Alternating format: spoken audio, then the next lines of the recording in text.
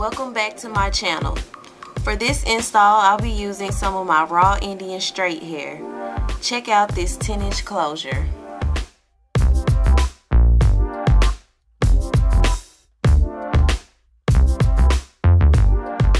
Along with the 10-inch closure, we have a 12-inch bundle, super bouncy and silky, a 14-inch bundle,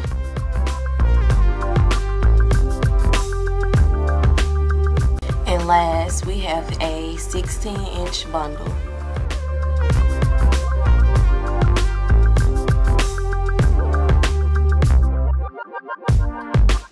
So I will be adding this hair to the website very soon, and I'll be having a promotional sale, so be on the lookout for that. For now, you can check out my Brazilian hair. I do have bundle deals available.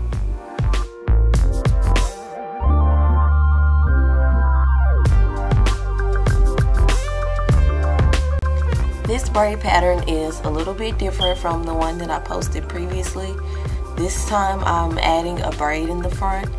This is so that when it's time for me to tighten up her closure, I can remove the braid, tighten the braid back up, and then tighten the closure as well.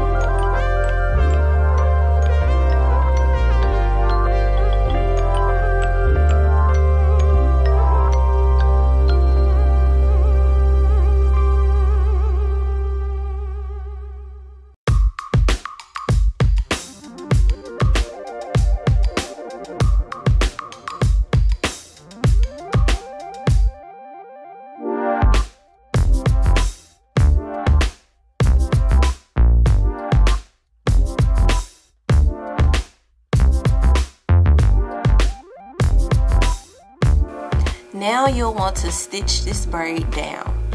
You don't want to stitch this braid down anywhere where you'll be sewing tracks. Remember, this is only to tighten up your closure, so you want the braid to be somewhere under the closure so that you can have easy access to it.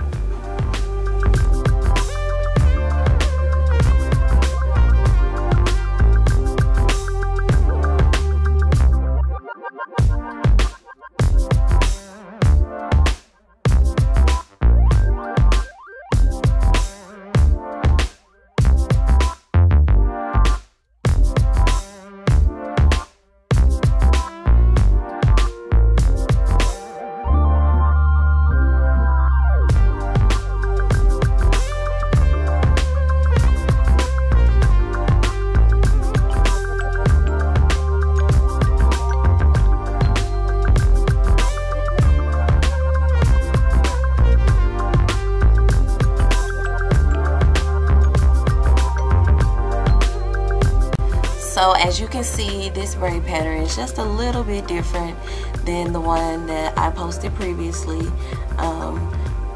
If you wanted to sew this extra braid down, you could.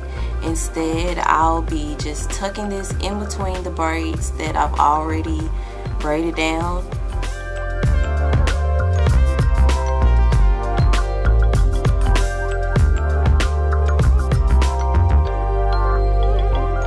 Once you take it down, you don't have to cut any thread just to remove your sew-in. You can just find your braid and remove your sew-in.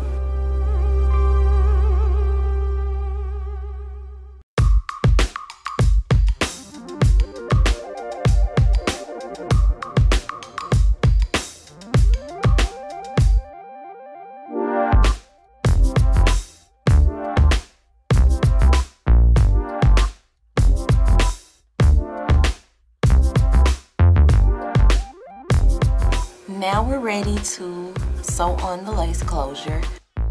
As you can see, it is colored. She decided she wanted to color her hair, so I let her color her hair. Now we're just gonna cut some of the lace off. I'm not cutting it all the way at the hairline. I am leaving just a little bit of lace at the front.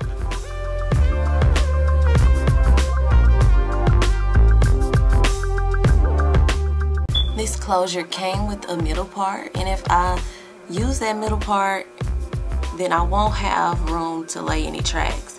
So I'm just going to ignore the middle part and move the closure over just a little bit, and I'll just create her a new part instead of using the middle part.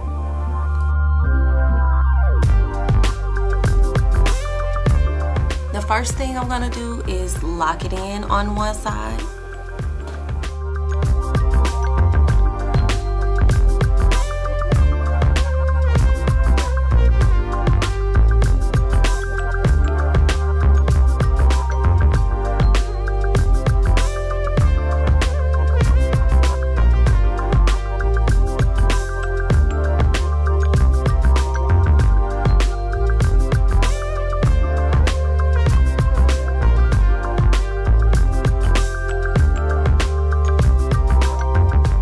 And then I'll continue stitching one side of the closure.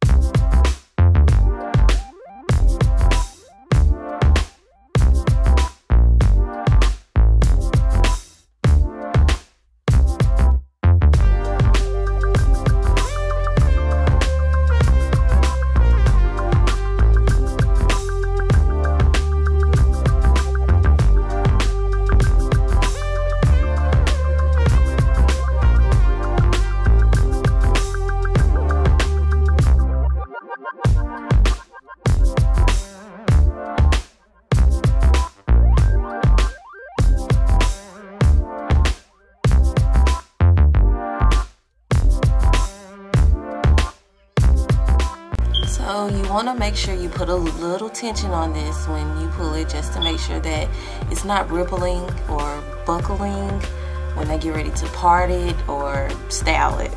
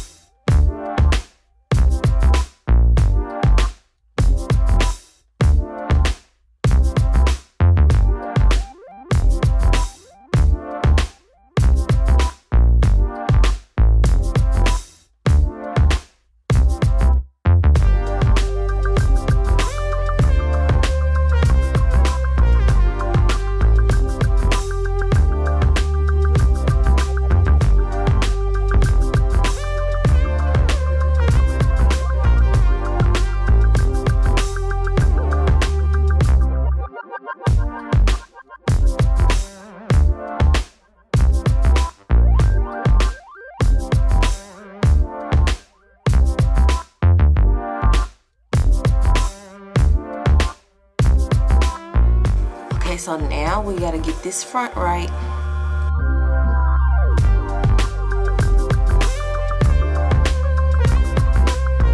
So we're gonna part just a small piece of the hair out on the closure, pull it down and stitch in between so that it's not obvious. You don't want to stitch right there in the front. You want to make a little stitch inside of the closure where the parting is so that no one sees it at the very front of your hairline. That is what that little braid is for. I'm just going to stitch right there on that braid just to secure the front so that it's not flying back or lifting up.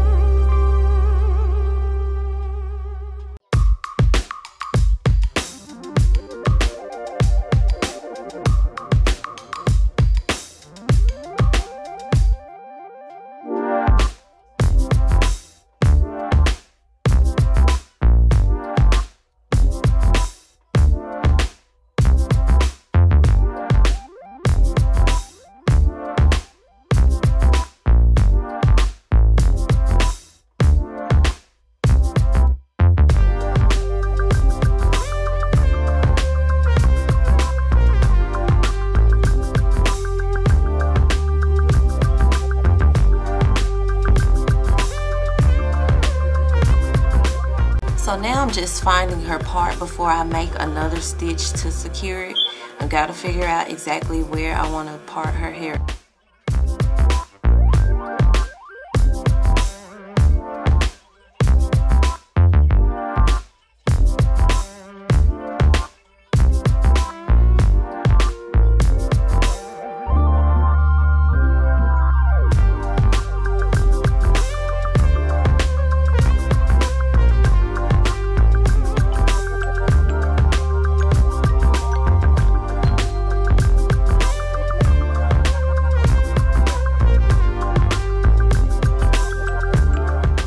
I'm going to stitch to the braid just to secure it in that particular spot near her part.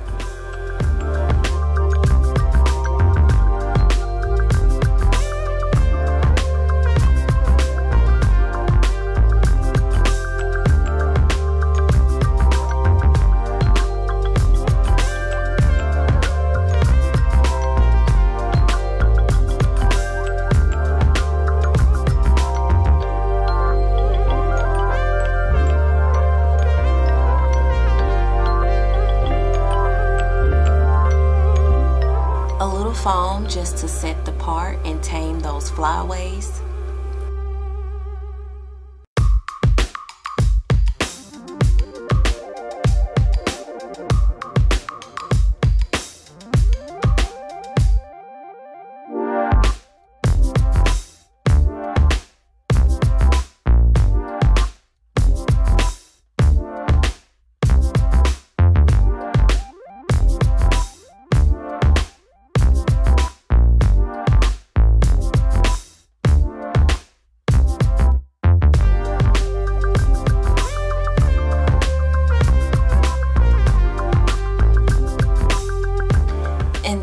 Want to pluck it to customize the part to her natural part.